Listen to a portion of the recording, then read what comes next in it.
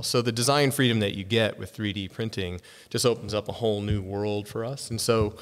And all of that passes whatever crash tests and stress tests and all of their designs, regardless of how we're going to make it, whether it's 3D printed, whether it's just normal forged aluminum or cast or carbon fiber or anything, we're going to go through a very similar set of design constraints in terms of structural, because it is, at the end of the day, it's a safety thing, right? So we just need to be safe. So serious loads being put on these things. Absolutely. And with more power that everybody's making now, speeds are much higher. That just puts the loads And the even cars are greater. heavier. So cars are heavier. Cars are heavier. I've been there 24 years, and so the load ratings that we run now just keep inching up and up and up. And now with EVs, so EVs, they're not just Priuses. They're literally high performance EVs that now weigh another 1,200 pounds more than a comparable sedan or something. Hey, welcome to Car Guy Confessions, brought to you by ARP. I'm Jeff Smith. This is my car buddy Cam Benty and car builder Steve Strope, and we're going to tell you some stories.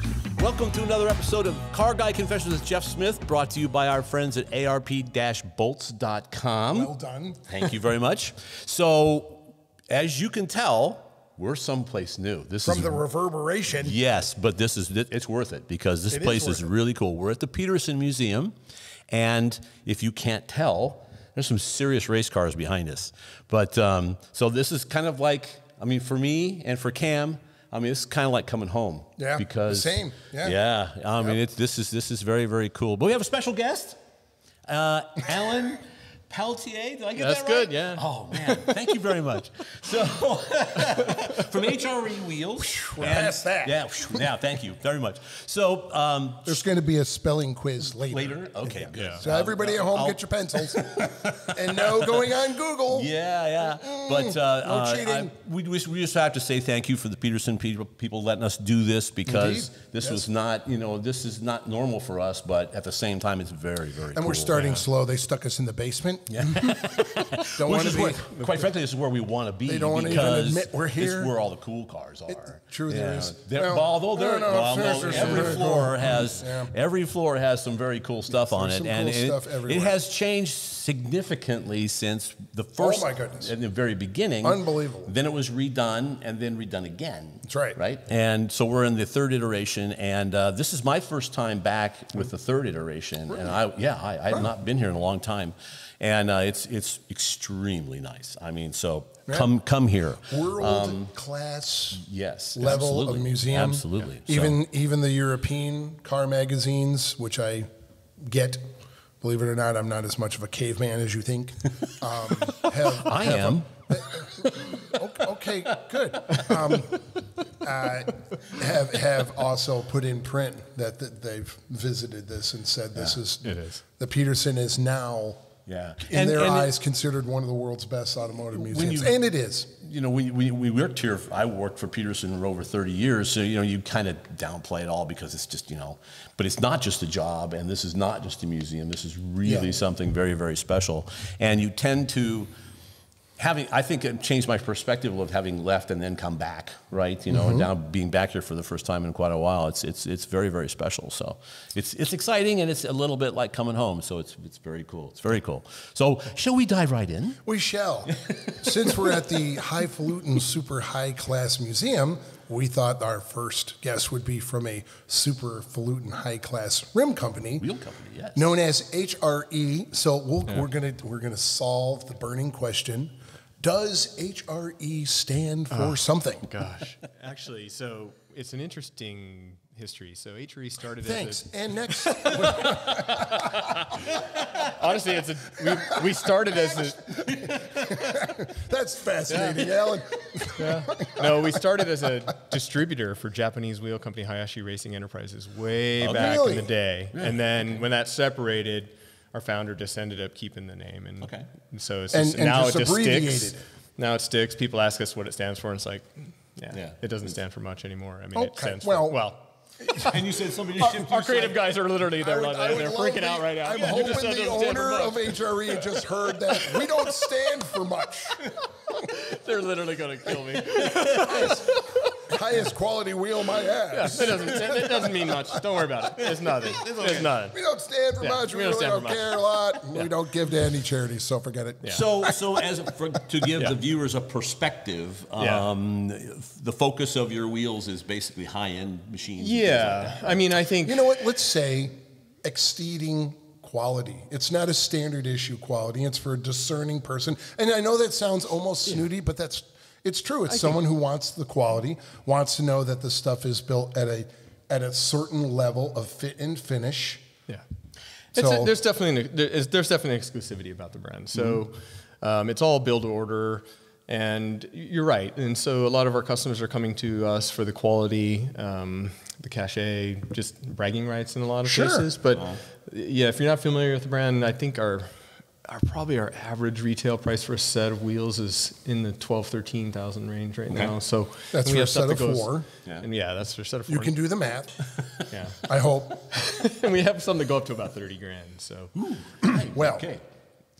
And then there's the printed titanium. Yeah, that didn't make it to production yet. So we're still working on 3D printing and additive. So our additive program is... So the center is yeah, so what we did is we did a program with a project with GE a few years ago where we took some 3D printed titanium designs and put it into a carbon fiber barrel. And I'm going to give my guys the photos of these wheels so that they're putting them up on the screen while we're talking.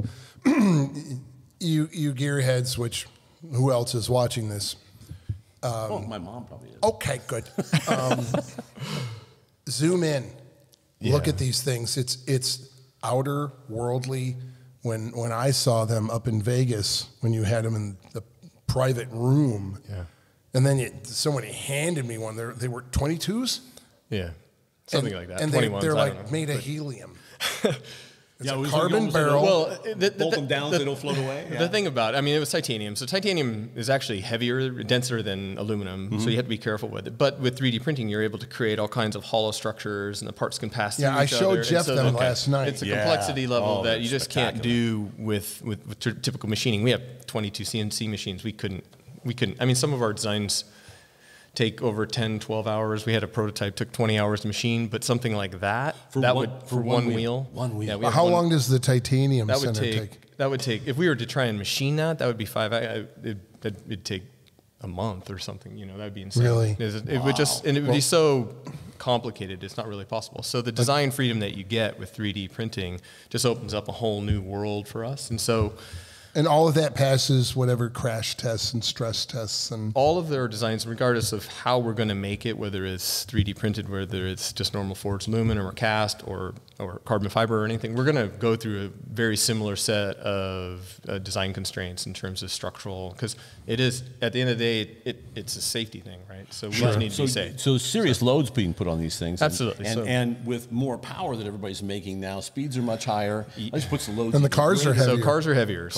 I've been there 24 years, and so the load ratings that we run now just keep inching up and up and up. And now with EVs, so EVs, they're not just Priuses. They're literally high performance EVs that now weigh another 1,200 pounds more than a comparable sedan or something. And so the load ratings, and so we're having to make things a lot stronger, but then do everything we can to make sure that it's still high performance wheels. So we need to reduce the mass as much as possible. So we use a lot of computer simulation and a lot of our computer analysis to make that happen. And that's a significant load that a lot of people don't take into consideration, because I remember we did a test a long time ago, Carcraft, where we had a heavy set of steel wheels, accelerated the car, the drag strip, brought it back, put some lightweight wheels on, and the car went, I think, 1/1500ths of a second quicker. So because of the mass. Unsprung weight. It's unsprung weight, number one, but it's acceleration. Mass. So that's rotational inertia. So and the further out you go. Exactly. So the way rotational inertia works is it's mass distribution about the rotational center. So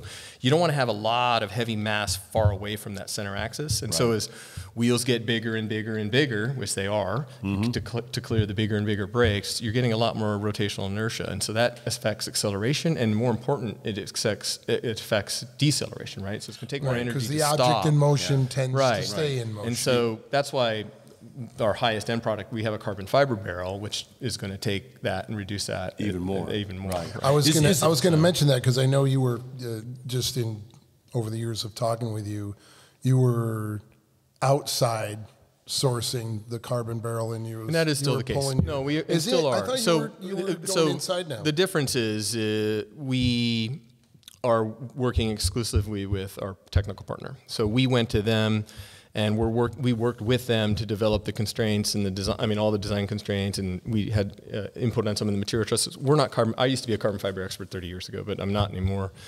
And so we're wheel experts. So together we designed a part together, and then they're making it for us exclusively for us. Yeah. But because of that, we think we have the best carbon fiber rim on the market. So we'd like to thank our sponsor, ARP, and ARP-bolts.com. And I mean, we all three build cars. We all work on this stuff. And I tinker. You tinker. I tinker. Yes, we all build. Yeah, and you know what? It's kind of a really cool multiple purpose fastener for me, because there's all the science and all the technology, which is bottomless. Trust me. Unbelievable amount of research that they put into these things. Absolutely. And on top of it, you get them out of the package, and they're absolutely beautiful, which I've joked before. It's like jewelry for your car. And when we're building when we're building a high-end car, there isn't anything else going on it. It's part of the criteria for me to have them lining the engine bay, not just on the engine, everywhere. Yeah. Right. So you get all the strength, the durability, the reliability, and fantastic good looks. Sure. Kind of like Jeff here. And without peer. Without peer. And you know what? Or pair. Without peer. There's nobody else that does what they do. It is. So check them out at ARP-bolts.com, and they can help you out. How much lighter is that than aluminum, for example, on, let's say, 18 or 19 or 20 inch? You're going to get about you'd think it would be huge savings, but the load conditions are actually really difficult for a rim, and so it ends up being like 20% or so. It's still significant. Well, but 20% per rim. Yeah. So now you're multiplying that times 4 around the car. So And so you're going to get a pretty nice, again, and also in terms of rotational inertia, you're going to get a significant savings. Right. But the downside is cost, and so we're looking at something that's significantly more. But like autocross racers, road course racers, there would be an advantage there, because you could then dive the car into the corner a little bit harder, because it's going to be easier to get the car to slow down. Of course. You still have the mass of the vehicle. That's only the wheels are only a small percentage. Are they using carbon wheels or carbon hooped wheels in competition? Does FIA allow that? I don't know of any competition where they are, and honestly, the wheels can handle it from a fatigue perspective. They can handle it from an impact, but the reality is, if you brush up against something, or you're going to damage it, and it's expensive to fix. And so we design them to make sure that they can handle a ton of abuse. It's so expensive. The reality is, most of our customers aren't going to use it for that. Yeah. Oh no, I understand that. I mean, is it allowed in racing? Do they allow carbon? In anything where it's like Formula One now, and a lot of the wheels are spec wheels, so they're all running the same spec wheel. So in most cases, you're not going to see anything like that. Yeah. So now that we start the one we're talking about now, the printed titanium and the carbon barrel is not manufactured yet. No. But when it is it about $25,000 a wheel? Whether we do a titanium. Watch that squirming. And I don't think that the titanium direct metal print titanium solution is where we're going to go first. And so we're working on they look so good. No. And they'll look better. What we end up coming out with will look. Says you. It'll look better. I'm not worried about that. Yeah. But there's that technology is still really young, and so we're looking at some other technologies to basically get a 3D printed product to market. So, so where are you throwing the dollar figure? Guessing when it goes to market? Probably more in the $40,000 to $50,000 range is what I'm thinking. There you go. But again, looking at that in ratio, I think it was Patrick Patrick's, I'm sure, watching. It's our creative director. Patrick's one of the other guys that don't care much at HRE. He's the one that's going to kick me when I get back. Right. Had said there's kind of this unspoken ratio of how expensive the car is, how much someone will spend on the rim. So if it's a $2 million P1, then they're going to $200,000. That's not an issue, and so that's the thing. And so once you get to a certain level, I mean, with our current carbon product, we're dealing with a lot of Porsche GT cars and things like that, SF90s, GT3s. When you start getting above 50,000, you're really talking 7-figure cars at that point. So you're really in the hypers, right? And so there's not a huge market at that point. And for us, it's a technology demonstration if we go into that realm. And yeah, so you're not making 3,000 sets of these wheels, so that hits the cost. Some of the technologies we're looking at today, we're actually trying to see if there's ways for us to scale it up and also make sure that we can eventually get the cost down to be competitive with our current forged product, because we would love for it to be not just a niche thing, but be the bulk of our business in the long term. Okay. So moving down from the printed carbon wheel, where are we now? What's the next tier down? Or the highest tier you're selling now? So right now it's a forged center with a carbon fiber rim, right? And that, again, those are 25 to 30. And how is that connected? How do you... ARP, actually titanium fasteners. Titanium fasteners, so titanium So there's fasteners. a flange then? Exactly. So that was actually a challenge. Because the load is going to be all right there. So, mimicking the way you do it with an aluminum rim for carbon fiber was a bit of a challenge. So we had to make our flange fairly special to do that. But it works really well. And we're not having any problems in all the testing and everything we've been doing. We have an exotic car manufacturer's been running on them for a couple of years now, doing a lot of testing and stuff, and they've been great. So cool. After that, if you're going down, then you're into normal forged. So you're into either 1-piece, 2-piece, or 3-piece forged. With a center, with a forged center. And one of the things that we've done recently is introduced a forged rim to make a 2-piece wheel. So now it's the same flange. It's just like the carbon barrel. In fact, is that what you guys call the flow form? No, that's our FMR. So FMR, flow form is our cast wheel, but that's at the lowest end. So you actually have a cast wheel? Yeah, those aren't made by us. So we design them, and they're made either in Japan or made in Taiwan. Okay. But our 2-piece, traditionally 3-piece is what everybody's known for, right? Sure. But really, it's kind of like a 40-year-old technology. So the rims are spun, they're not CNC turned. So they end up being a little heavier than we'd like. They're not thick where we want them to be. Hoop. The rim barrel, Okay. They're thin where we don't want them to be thin. So they're inefficient, and they're not as precise. And so if you want to have something that has similar tight runouts and tight tolerances of 1-piece forged, then we created a 2-piece wheel. And so the rim is made essentially the same way as a 1-piece forged, it's just the center's cut out. And then we bolt in our own center. Right. And then you get the styling of a 3-piece wheel, but you get that precision of a 1-piece wheel. Yeah, there is a weight penalty because there's bolts, and so we use ARP fasteners for those, and so there's fastener, and that does add some weight, the flange and the bolts and everything, but it gets you halfway there. So it's lighter than a 3-piece, it's more than a 1-piece, but it's more precise and is the process of making the barrels, is that still that same situation? We start with a disc and they literally apply pressure to it, and it turns into a bell. Which is kind of with a normal 3-piece rim, you start with a flat sheet, and then it's called spinning, and you basically spin it into a hoop shape, a barrel shape. Yeah. With flow forming for 1-piece forged, 2-piece rim, and our cast wheels, you're actually starting with a solid. In the case of a forging or the FMR barrel, you're starting with a solid forging, and you're squeezing out the solid aluminum. You're literally you're not just folding it over. Okay. You're literally squeezing out all this aluminum, and it makes it much, much stronger. Wow. And what is the force, the tonnage? I don't know the tonnage, but it's a lot. It's a lot. It have to be. Because it looks like it's made out of Play-Doh when it's happening. Yes, it does. But and in fact, it's just like, I always say, it's like making... I say is it's it making... heated up or cold forged? For cast wheels, they're... I'm going to get this wrong. They're heated. For forged, they're not. They're cold. They're done cold. It's stronger when it's cold. Cold pressed, right?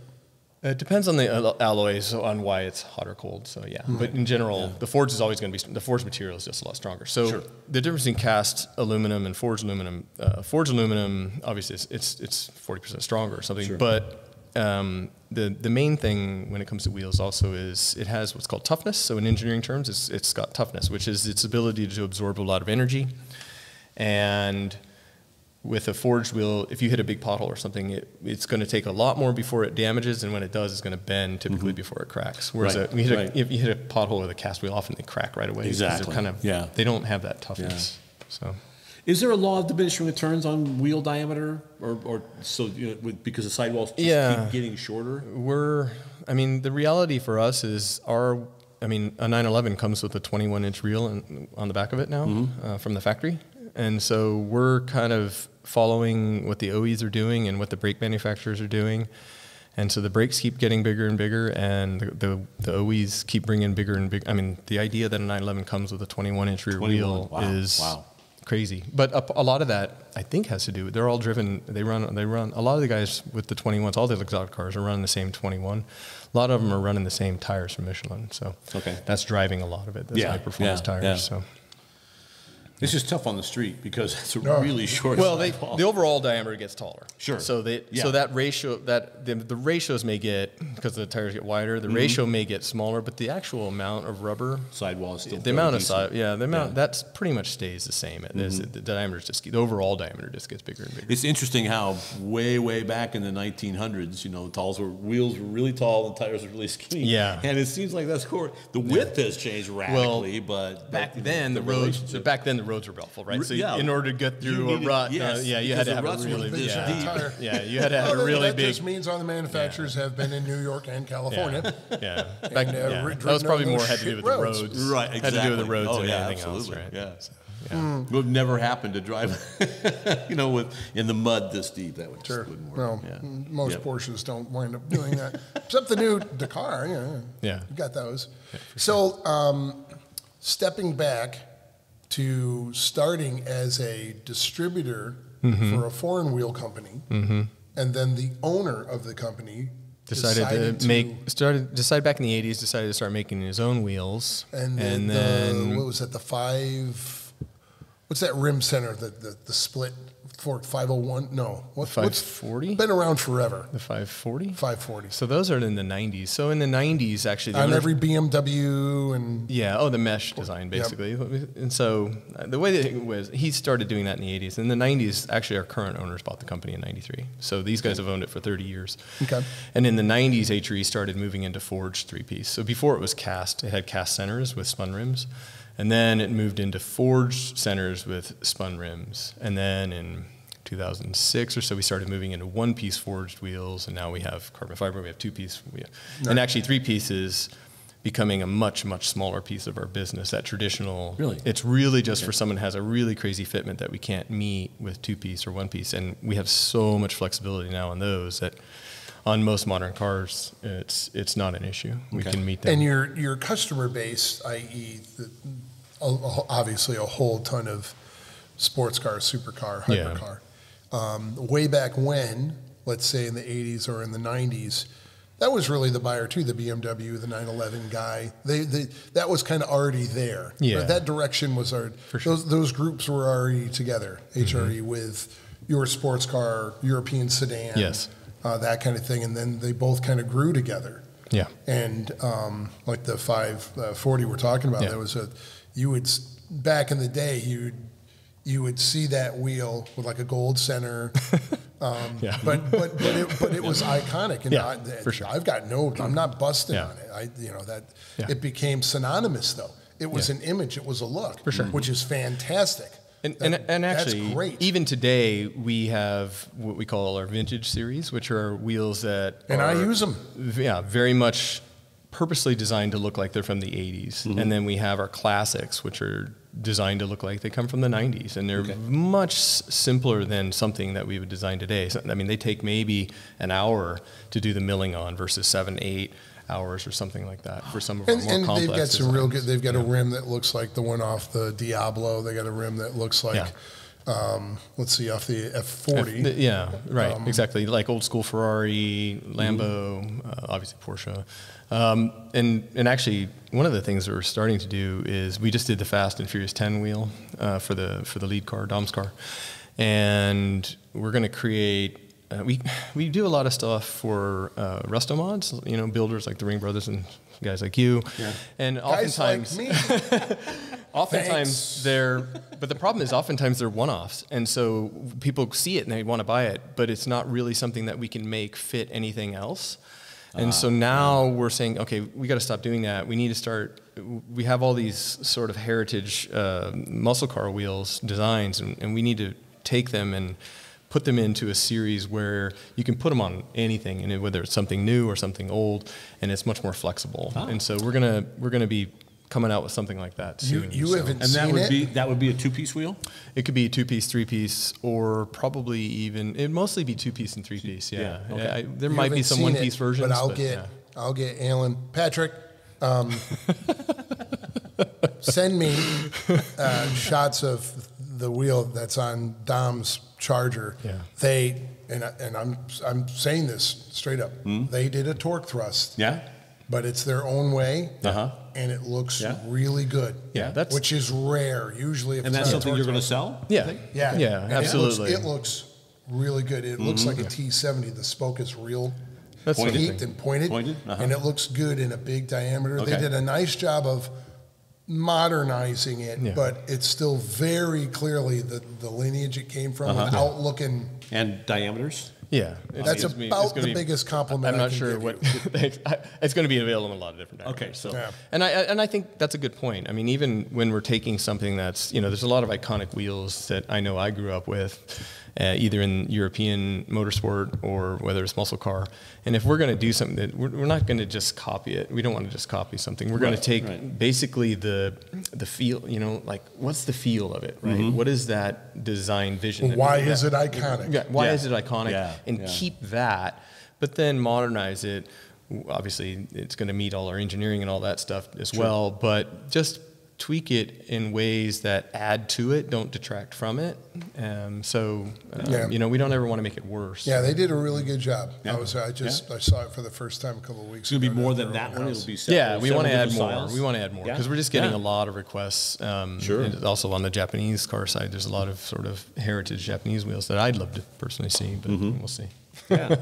Hey, we'd like to thank our sponsor, ARP-bolts.com. We got a fantastic little backdrop here. They make an outstanding series of bolts, almost anything you would need for engines, chassis, things like that. In fact, we were at lunch today, and a guy asked you about the bolt on the back of your shirt, and I said, well, it's really about a head bolt. They neck the stem down of the bolt on a short, small block Chevy head bolt, so the clamp load is even across 3 different head bolt lengths on a small block Chevy.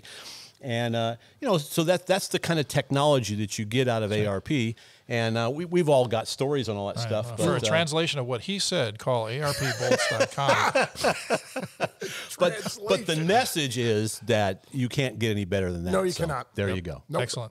And then just check them out at ARP-bolts.com. We'd like to thank our friends at InTheGarageMedia.com. They have 3 fantastic magazines. They've got Classic Truck Performance, they have Modern Rotting, and my favorite, All Chevy Performance with Nick, my buddy Nick, is the editor. Biased. So correct. Yes, of course. Yes. But they're doing print media, which is, of course, our favorite. So in color and everything. In color and everything, and you can get your car on the cover of one of those books, which is a fun deal. Great tech. Great tech. By you not always written by me, but yeah. Not always written by me. That's right. Just so pick it up and read it. At InTheGarageMedia.com, and they're our friends, and they will thank you. So what is our average shipping? How many wheels a month are we putting out? Average wheels per month? Ish. I think more than 4? More than 4, yeah. We have 22 CNC machines, so I hope so. And it's actually hooked up to a robotic cell system, so the thing can run 24/7. 24/7. Yeah. So I would say, honestly, our wheels take a lot longer than they used to, so it's probably more like 8 to 10 sets a day. So what is that per month? Again, with the math. 150 to 200 sets a month. Yeah. And shipping globally, obviously. Yeah, so China is actually a huge market for us. Really? Japan's a huge market for us. But we ship all over the world, Europe, South America, everywhere. And you're doing stuff for electric cars too? Yeah, so it's all build order, so we can make anything for anything, really. Right. And so, Tesla, when the Model S first came out, and the Model X was huge business for us. We did a ton of Model S business. I think Model S sales are just declining, so it's. And that's a little bit different because they're, like you say, they're generally heavier. They are, yeah. And so the load ratings on the EVs, we go from, you go from a 4,000-pound Panamera to a 5,200 pound, 6,000 pounds. Exactly. Sure. So my old college load ratings get just bought an e-tron, and that thing's all of 6,000 pounds. Yeah. And we put a set of tires on it for the winter and wore them out, them out, and it was like, and we looked at the I was just there at his place a few weeks ago, and he was showing me the load rating on the tire, and we did the math, and it was like, these are right at 100% of load rating. So it just killed them. It just killed them. And it's not like they're just these little things that you just cruise around on. Like they're high performance cars. Right. So they've got a ton of mass, but they actually can pull a lot of G's, right? Yes. So they're working the tires. They really do work the tires and work the wheels pretty hard. So for sure. So what is the average employee count number at HRE? We're actually hiring people right at the moment. We just added an engineer. We're going to add a couple more engineers. We're right around 45 people. It's been that way. It's been fairly steady. We've gone up as high as 50, but we've gotten more efficient things. Square footage? I think it's between 85 and 90,000 square feet. Wow. So. It's a really, really, really nice place down in Vista, near San Diego. Just north it's of on San the way Diego. down. Yeah. It's inland of the first place I wound up in California, it's inland of Oceanside. And yearly they have an open house that it's a drool fest for sports cars and supercars and hypercars. In fact, you didn't even know they were coming. You had a Senna, the Marlboro liveried McLaren show up, and an MC112 showed up in race livery too. That was amazing, and everything else you could think of shows up. It's a really good pizza vendor outside. It was really good. And that event's confusing because whenever I invite people, look, hey, we have an open house every year. You should come, and it's hard to explain. I said there's a lot of people, and they don't realize there's thousands of people that show up. There's hundreds of cars. I mean, the street is a car show. We just because the people are parking on the street. Up every street. Yeah, and they actually have these big multi-seat golf carts that go around and take people because it sprawls. Yeah.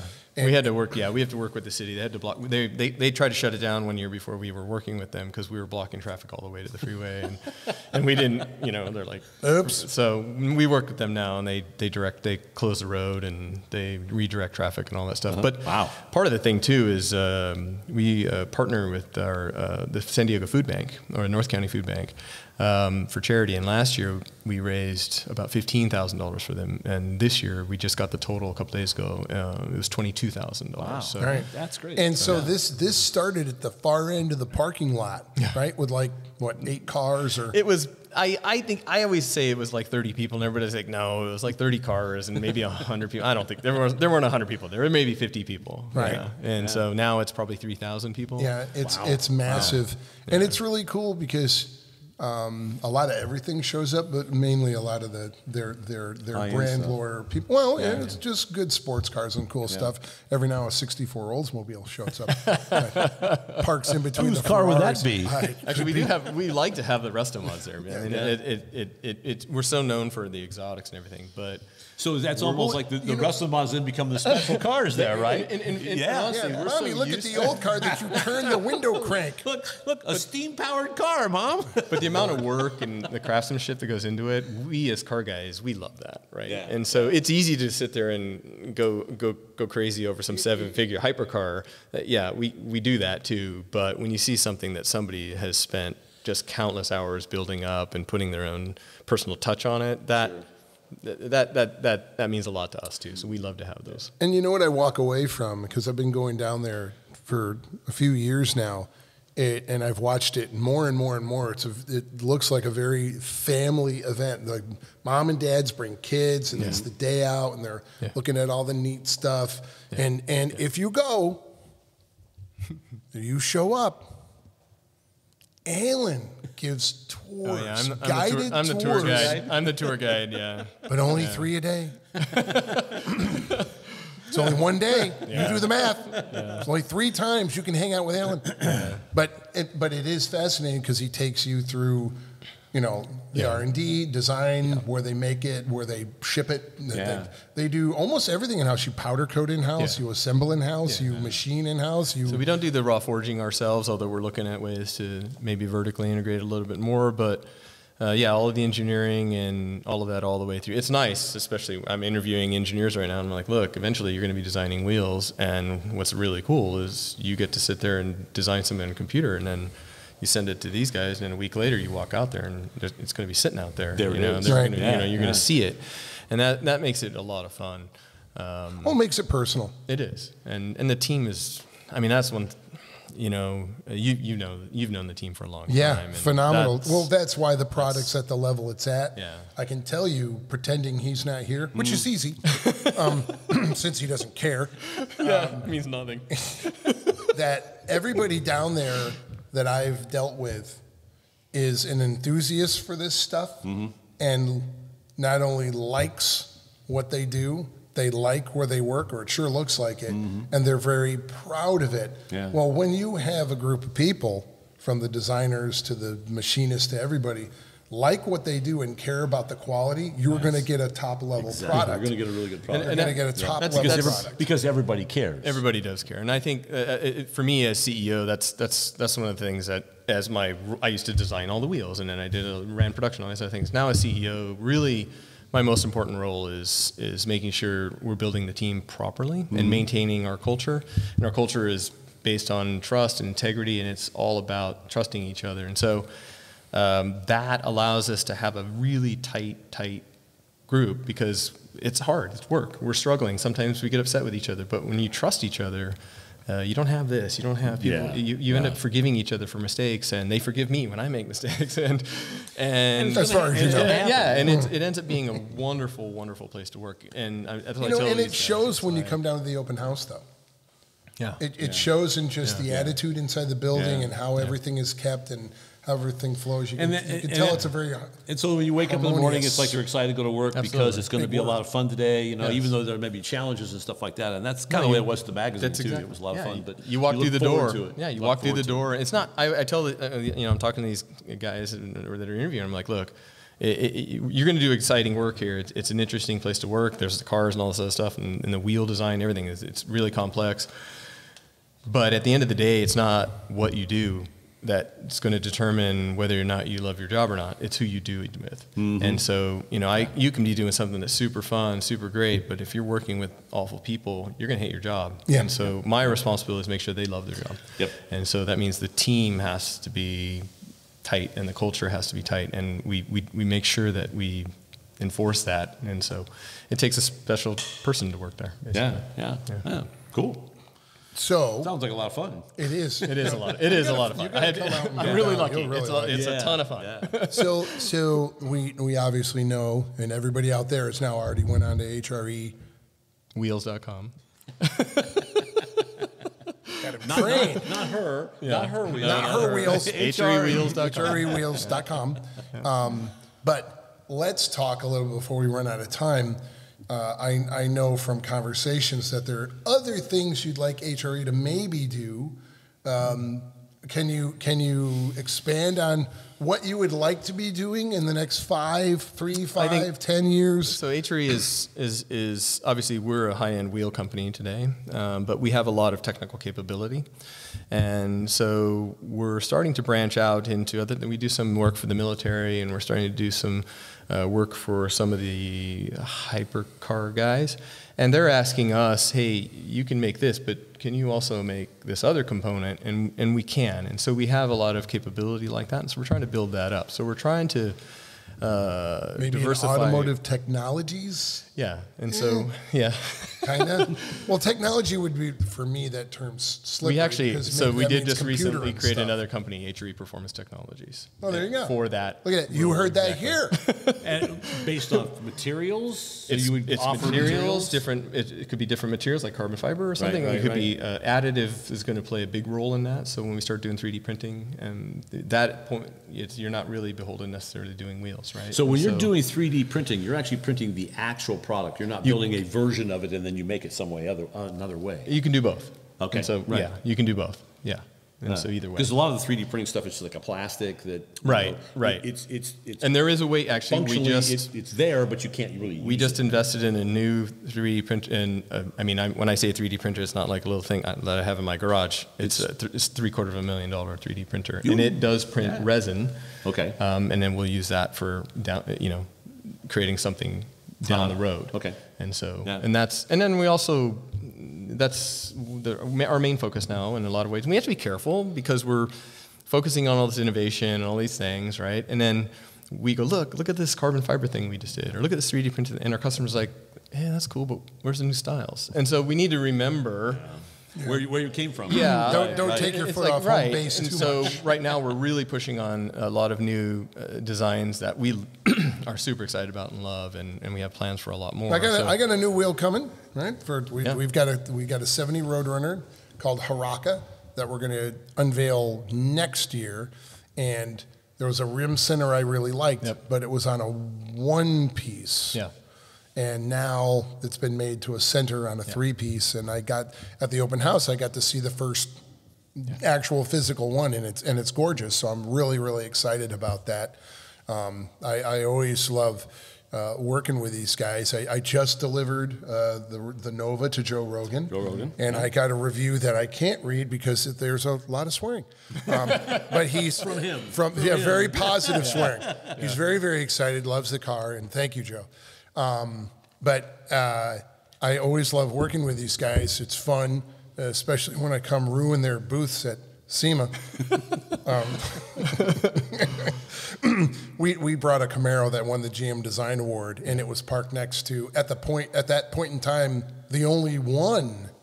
Was it a 599 or GTO or F12? Yeah, what one was it? I can't remember. It was the front engine V12, and it was 599, I think.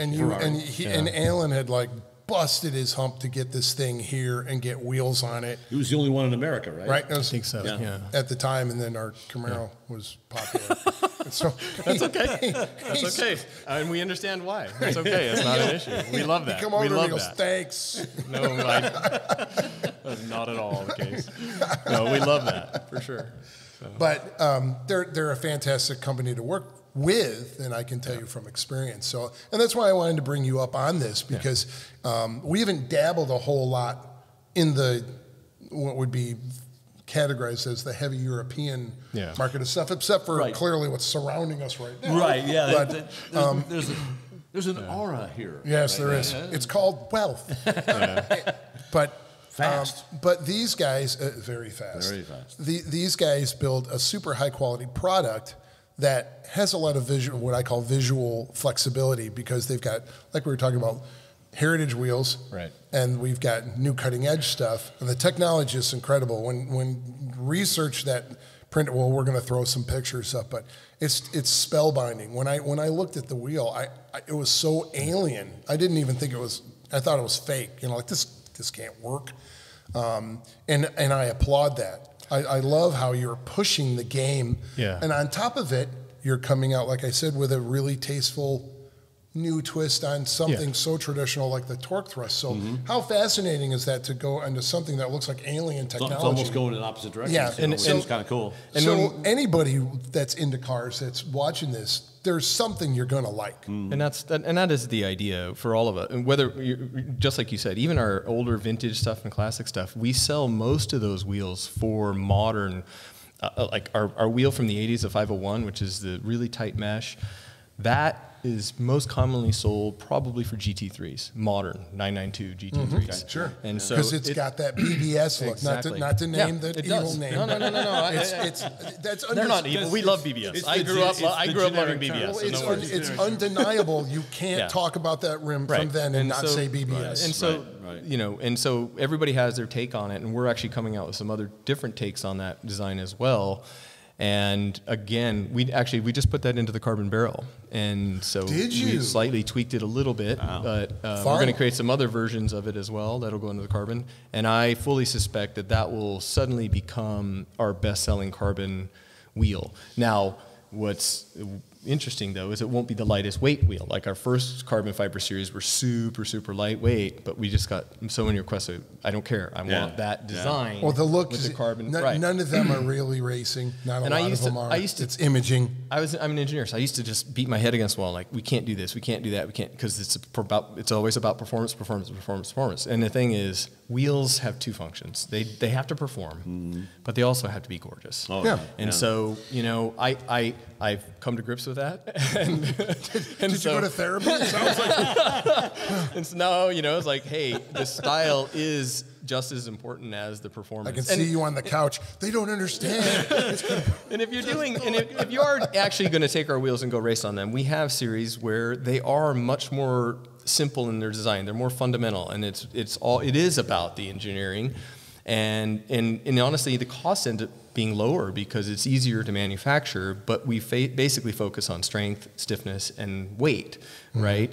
And the style does take a back seat. We still think they're super cool looking, but if you go bang it up, you're not going to be crying by the, it's not a $30,000 set of wheels, right? And so, at the end of the day, it has to have that beauty. Otherwise, nobody's going to buy it, right? That's really what's going to drive. Especially with that, the large part of your clientele is imaging. The vehicles they own is imaging. Right. Performance imaging, but imaging nonetheless. But you want to have the legitimacy. You don't want to spend a ton of money on something that's pretty, but then the quality's not there. Of course performance isn't there. And so we always make sure that we're backing it up with all of that, right? And so, that's one thing, like Patrick's team, the marketing team, they do not ever have to fake it. Like, they don't. Sure. I'm like, we don't fake it. What you see us saying is true. Yeah. And that's because that's what we do. And in fact, I have to pull them back sometimes. Like, no. Like, and they're like, no, like, I don't think you understand. That's what people think. I go, no, there's an engineer out there that's going to know that that's not the right way you say that. You have to say it like this. And they're like, nobody understands that. And I'm like, trust me, that's how you say it. And it'll be the one guy. Let the wheel speak for itself. Don't worry about that. But this person that isn't, you don't have to talk about the styling. The styling speaks for itself. The engineering stuff, if you're going to talk about engineering, you're talking about technical stuff, you have to make sure it's right, And so that's where I step in and was like, no. We're not fluffing the engineering stuff. That's real. So, lightning round. Own anything you could own. What is it? Oh, gosh. Anything? Not your plane. Not my plane. My plane's not built yet. So. Oh, well, fine. Car-wise, favorites. Favorites? It's hard because I love Porsches, but well, then say it. What is you? If you could have one, what would it be? Probably. You can have three. I could have three. Well, I'd like to have. Person. I like really simple things, so I don't like the crazy exotics. So I'd like just like a 1969 911S. They're lightweight, just wonderful. I'd love to have a modern 992 GT3 Touring too, but again, it's unlimited. It's unlimited. What are the three? What are the three? What are the three magic friends? I don't know. I have to. I guess some sort of 12-cylinder front engine Ferrari. That's. And older GT4, like a 250. Yeah, everybody wants a 250 GTO, of course, well, right? Not just GTO. There's other nice stuff, right? And so I don't think I would be that picky. Wow. A front engine, like I said. We started the interview with, we really don't care that much. Now we're at the end with, I'm not that picky. I mean, like I said, I'm not, I don't know. I sort of live in reality. And maybe what's your driver? Maybe what's your daily? Maybe I need to spend more time. I don't have anything right now. Okay. I'm driving a Honda. I'm not driving anything. See, look how down to earth this man is. I'm focusing on my. Send your donations to givethisguyacar.com. Yeah, I am building a plane in my garage. And really? You're building a plane in your garage? You're building your own plane. Yeah. Really? Yeah. Like a plane. It's like a two-seater experimental thing. Yeah. Like a plane. Yeah, like a Cessna. It's kind of like the size of a Cessna. Okay. All right. Very cool. Yeah. So Rand's S21 Outbound. It's a really nice plane. It's so side by side or a tandem. It's side by side. Side by side. And it's a nice Goldilocks plane. It can go very slow without stalling, and it can cruise 135 knots or so. It's not super fast, but it's not you know, you don't want to fly around at 100 miles an hour. Like, you know, that's really slow. That's really slow. In airplanes, that's slow. That's really slow. So, Lycoming? I haven't picked the engine. The current engine I want is actually this 220 horsepower flat six turbo. Okay. And so that's quite a lot of engine for that plane, but That's wide too. If it's a flat six. They're all flat. Okay. So even the Lycomings are flat fours. Okay. And so it's a little bit longer, but it's more modern, so it's actually fits. And when you live out here in the West, we have high mountains not too far away, so it's nice to have the turbo. And the turbo, so you have the power to get over the hills. Yeah, and so when you land a Big Bear in the summertime, you know, you're at 8,000 feet, but the density altitude is 12,000 feet. Yeah, so that, you know, Cessna that I fly isn't going to get out of there. So having a turbo helps. You'll get in, but you won't be able to get out. Exactly. That's exactly right. Yeah. So I went to a car show in Des Moines about a month ago, and it was at the Ankeny Airport, and this guy flew in a Pitt Special. Oh, nice. And for those who don't know what that is, it's a biplane with a big motor and short wings and can pull. Yeah, I asked the guys how many G's, and he goes, "Well, I don't have a G meter in this thing, but I think it was around 7." Yeah. 7 G's. Yeah. 7 it's an G's. aerobatic. It's an aerobatic biplane, basically. Aerobatics. Yeah. It's crazy people. Yes. It's a single seater. So I said, sad part is you can't take anybody for a ride. It's a single seater. He says, well, his grandfather and he built the airplane themselves in their garage. And it took them 7 years to build it. It was spectacular. And the guy just flew in because there was a car show there, so he wanted to see the cars. And we're overlooking at his airplane. Yeah. It was very cool. It's hard. I mean, how long have you been working on the plane? I got it in September. I started, so it's going to take a couple of years. It's fresh. Oh, yeah. Yeah, and so I don't have, life gets in the way, and so you can't work on it forever. So is this a composite airplane? No, it's all aluminum. It's all riveted aluminum. Okay. Yeah, and so I don't do so well working with. Composites are hard to work with. That's hard. That's hard to work with. It's just riveted together? Yeah, it's all riveted. Yeah, fully riveted construction. Yeah. So I went to. That's cool as hell. It is. It is. It'll be cool when it's flying.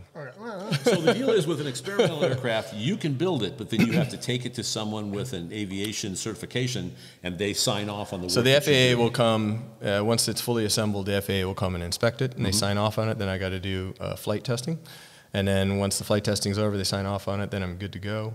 I, at that point, am the certified mechanic for it, so I'm able to work on it myself. Cool. And also what's nice is you can change anything you want in an experimental, and you can put, I'll have extremely modern avionics in it and autopilot and all that stuff. It'll be glass cockpit. Yeah. It'll be simple mechanically, but electronically it'll be really advanced. Very cool. So that's neat. That's the neat thing about experimental. Yeah. Sure. Wow. Well, we've run out of time. We've run out. How about that? As always. It happens very, very quickly. So we want to thank Alan for showing up here. It was a great time. We need to thank the Petersen people for allowing us to come down here. This is very cool. I mean, I'm just geeking out on all the cars. And we also want to thank our friends at arp-bolts.com for helping us out with this whole thing. And if you like what you see here, keep watching, because we'll keep telling you stories.